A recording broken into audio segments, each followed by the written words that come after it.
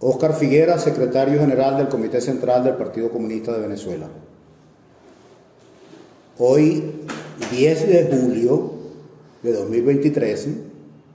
correspondió la reunión ordinaria del Buró Político del Comité Central del Partido Comunista de Venezuela, donde abordamos diversas materias,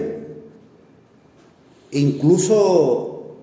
una que puede haber sorprendido a alguna gente, algunos ciudadanos o ciudadanas, más no al Partido Comunista de Venezuela, porque incluso el fin de semana lo denunciamos,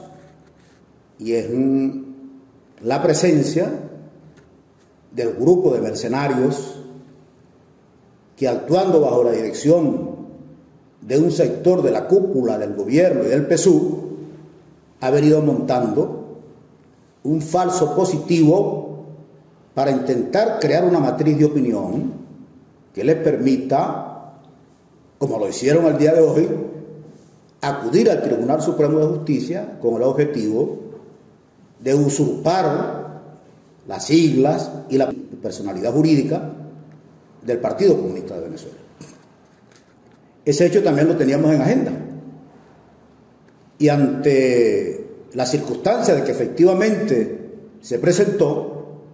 el Buró Político decidió expresar ante el pueblo venezolano, la clase trabajadora venezolana, los sectores populares y revolucionarios de nuestro país, las corrientes consecuentemente democráticas venezolanas y el movimiento revolucionario y comunista y obrero internacional, lo siguiente: denunciar la actuación continua del grupo mercenario que dirige la cúpula del PSUV y el gobierno del presidente Nicolás Maduro Moros, tal como lo veníamos alertando desde hace meses y señalando que se avanzaba en un proceso sostenido en función de solicitar ante el Tribunal Supremo de Justicia o el propio Consejo Nacional Electoral una acción jurídica o administrativa para intentar inhabilitar al PCV o usurpar su personalidad jurídica. En efecto, hoy este grupo mercenario acudió al TCJ a solicitar la intervención del PCV, a solicitar al TCJ que nombre una Junta J que continúe también reproduciendo con el Partido Comunista de Venezuela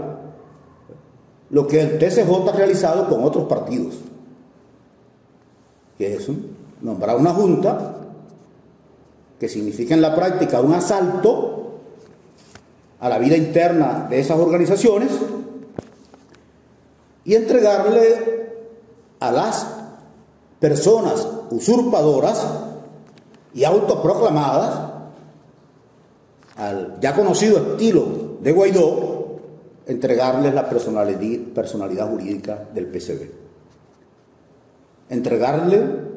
el PCV a vulgares negociantes y traficantes de la política. Esta actuación del grupo mercenario significa un nuevo paso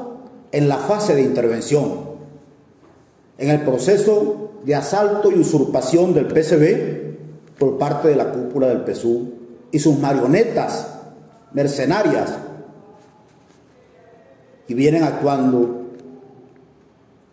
en interés contrarios a los del pueblo venezolano. Desde el PCV hemos decidido enfrentar este plan, esta maniobra antidemocrática en lo político, en lo jurídico legal y en el frente de masas, así como en lo nacional y en lo internacional. Pueden tener la seguridad que no saldrán ilesos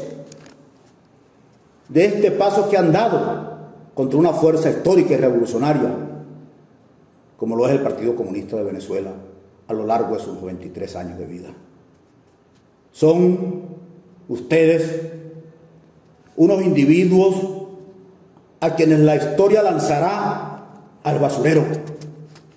que no tendrán posibilidad de reivindicarse ante nuestro pueblo, porque con su conducta se han convertido en mercenarios y traficantes de la política. Alertamos al Tribunal Supremo de Justicia en el sentido de que lo que se viene constituyendo es un falso positivo cuyo montaje, reiteramos, venimos denunciando desde hace meses, tanto a nivel nacional como a nivel internacional. Alertamos al Tribunal Supremo de Justicia en el sentido de quienes están actuando ante él no son militantes del PCV, y lo vamos a señalar con nombre y apellido. No es militante del PCV Henry Parra, quien rompió públicamente con el Partido Comunista de Venezuela, y existen pruebas gráficas al respecto que lo demuestran, en el 2021. No es militante del PCV Joan Corazpe, quien tiene ya décadas militando en el partido PSUV. No es militante del PCV Griseldis Herrera, funcionaria del CNE y de la Gobernación del Estado Monagas, cuadro dirigente del partido PSUV en ese estado. No es militante del PCV Robinson García, quien hay como demostrar que actualmente es concejal por el partido Somos en el municipio Obispo del estado Barinas. No es militante del PCV Sixto Rodríguez, quien está fuera del PCV desde hace décadas, varias décadas. Por tanto, le reiteramos al Tribunal Supremo de Justicia que este es un grupo de mercenarios que no militan en el PCV y que por tanto no tienen ninguna cualidad jurídica para interponer acciones legales ante el TCJ en nombre del partido o de militantes del Partido Comunista de Venezuela. Esperamos, ciudadanas magistradas y ciudadanos magistrados, que no les hagan caer por inocentes, y que en esta maniobra antidemocrática se ha utilizado el Tribunal Supremo de Justicia. Y le decimos al pueblo venezolano y también a las mercenarias y los mercenarios que con su acción no impedirán que el Partido Comunista de Venezuela, el PCV, continúe enfrentando la política neoliberal de la cúpula del gobierno PSUV. No impedirán que el PCV mantenga su postura consecuente, histórica, permanente, de confrontar al imperialismo. Como señalamos, el PCV antiimperialista siempre. No impedirán que el Partido Comunista continúe impulsando y acompañando las luchas del pueblo trabajador de la ciudad y el campo, y adelantando la política de amplia unidad de acción obrera, sindical y popular para enfrentar la arremetida del capital contra los derechos del pueblo trabajador venezolano. No impedirán que el Partido Comunista siga en la calle demandando salarios suficientes para vivir dignamente, exigiendo respeto al derecho a la organización sindical y a la convención colectiva, exigiendo derecho y respeto a los derechos democráticos del pueblo, denunciando la criminalización y judicialización de las luchas de los trabajadores y las trabajadoras, la detención y la aplicación de medidas judiciales a los trabajadores y trabajadoras que asumen la defensa de sus hermanos de clase. No impedirán que el Partido Comunista continúe cumpliendo la razón de su existencia, que es luchar por derrocar el régimen capitalista de explotación y de avanzar con la clase trabajadora y el pueblo venezolano en la construcción de la nueva sociedad, sustentada en el socialismo científico, no en la improvisación, no en la mentira, no en el cinismo, no en la corrupción, no en la represión, no en la negociación con los sectores del capital, no en la entrega de los intereses del país al imperialismo. En esa línea se mantendrá el Partido Comunista de Venezuela, solidario con los pueblos indígenas, solidario con los movimientos campesinos en lucha, solidario con el movimiento popular en resistencia, solidario siempre con la lucha de la clase obrera y del pueblo trabajador venezolano de la ciudad y del campo. La clase trabajadora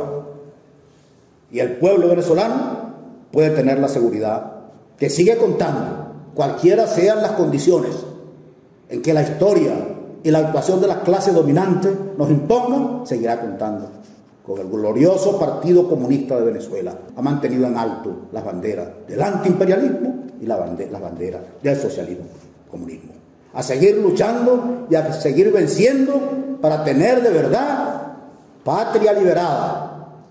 patria soberana, patria socialista, patria bajo la dirección del pueblo trabajador venezolano. Ese es el mensaje que queremos dejarle el día de hoy con relación a la actuación de estos grupos mercenarios, cuya acción no doblegará la voluntad de lucha de quienes militamos en el Partido Comunista de Venezuela.